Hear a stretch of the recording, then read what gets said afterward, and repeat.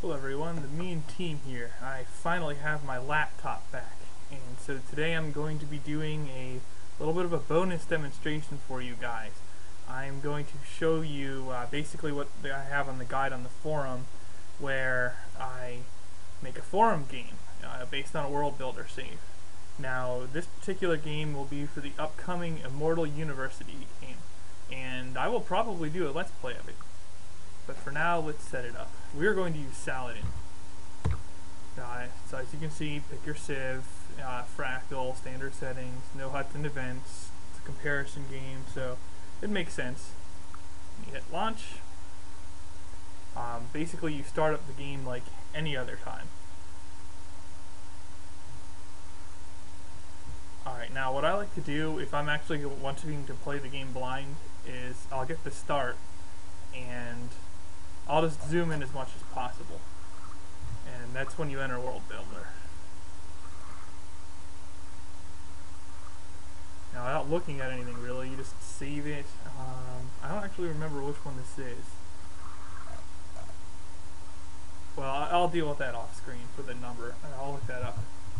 For now, I'm just going to call it Immortal Saladin. Alright.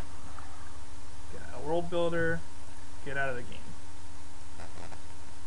Go into your Beyond the Sword directory, and it'll be under Saves World Builder. And I was looking for Immortal Saladin. Here we go. Now you right click and you tell it open with. Notepad works, but I prefer a normal word processor. OpenOffice is basically a free version of Microsoft Word. And the reason for that, I'll show you in a minute. It lets you use the find and replace command. Come on now.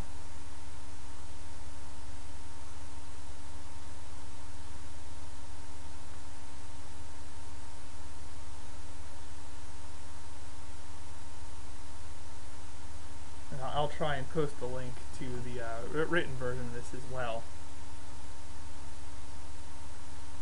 I already wrote this guide on the Civilization Fanatics forums also. Okay, here we go. To make this playable on any game speed, just to set speed equal to 0. Same thing with max turns. Now, the next line, here's what the starting texts are. As you can see, Immortal adds a couple extra text to all the AIs. Since this is Immortal University, I'm not removing those, because they should be there. But just for reference, you can add or remove technologies. Most typical is the archery technology, and you would just paste tech equals tech archery for all the AIs if you were like running a map of Noble that you wanted to upgrade to Monarch or Immortal. Alright, now I'll go down to the player line here. Leader name, I'm going to want it to be Immortal Student, like so. And this is the only Civ we want playable in this scenario. We don't want to spoil the other Civs for everybody.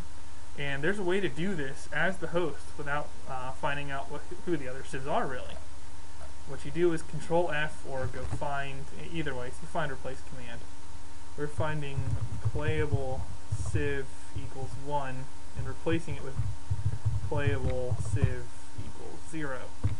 Now, note that it's case sensitive. You have to capitalize the P and the C, or it'll just ignore it as if you didn't do anything, basically.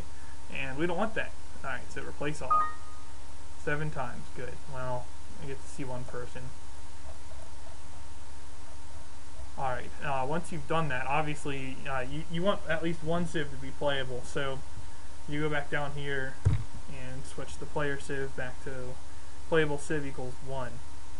Now, there's a couple other things you can do. This is Immortal University, like I mentioned already, so I don't want to remove the Immortal bonuses, but you can actually make it so that the AI's handicaps vary by difficulty level. Let me show you how to do that. Again, Control F. There's a line basically that says handicap equals. If you want to get rid of it, handicap equals. And just replace all. Actually, that'll be fine in this game because anybody playing it at Immortal, the AI's handicap will default to that anyway. So you replace all, and all the handicaps are gone, including that for the player. So if the player wanted to try to cheese ball and use a different civ or something, he wouldn't start out with like immortal research bonuses or anything. Now, the final thing you can do is to sweep the starting units off the map. And to do that, again, Control F and just begin unit. And hit replace all again. That will delete absolutely everything in terms of starting units. And then it just goes to default for the difficulty level. Now, keep in mind that the defaults based on the difficulty level will be modified by the text. If the AIs have archery, they start with archers. If they do not, they start with warriors. Hell, you could give them something like rifling, and they would start with rifles. I really don't suggest doing that, though, but yeah, you could. And scrolling down, there's a couple other settings here. Since I have some extra time, I'll just go over some of the more advanced things you can do. You can switch out starting civics if you really want to. You can switch start location. You can actually, if you know the XML data, you can switch out the leader or a civ and put in like Sid Meier or Meyer. I guess it's Sid Meier. You can switch your color. So if I didn't want Arabia to be light green this game, I could make them black, like the barbarians, if I wanted to. And I've done that before. Minor nations, if you set this equal to 1, everybody starts at war with that civ, and they're like barbarians, but they get a palace. And then finally, starting X and starting Y corresponds to that tile plot on the map. If you change it, you can change where the starting settler spawns, but in order for that to be effective, you need to sweep out the begin unit line, otherwise the unit will spawn in its original place. Now, there's a trick to figuring out where these are, basically, where X and Y is. Let me go ahead and find begin unit for you.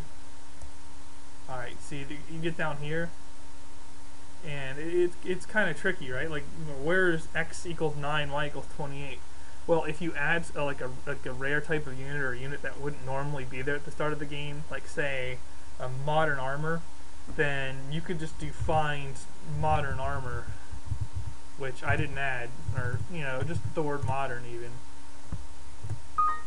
And if there were modern armor, it would show up underneath the begin unit line, and it would tell you the X and Y.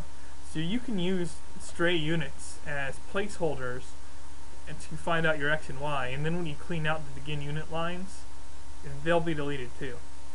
If you do that, just make sure to delete this team reveal line too. That'll make it so that nobody can see anything but where their starting units are. And actually, that's probably fine to do for this too, even though I don't usually bother when I don't modify the starting units. But yeah, like so, team reveal equals, delete that. Oop. Well, that's strange.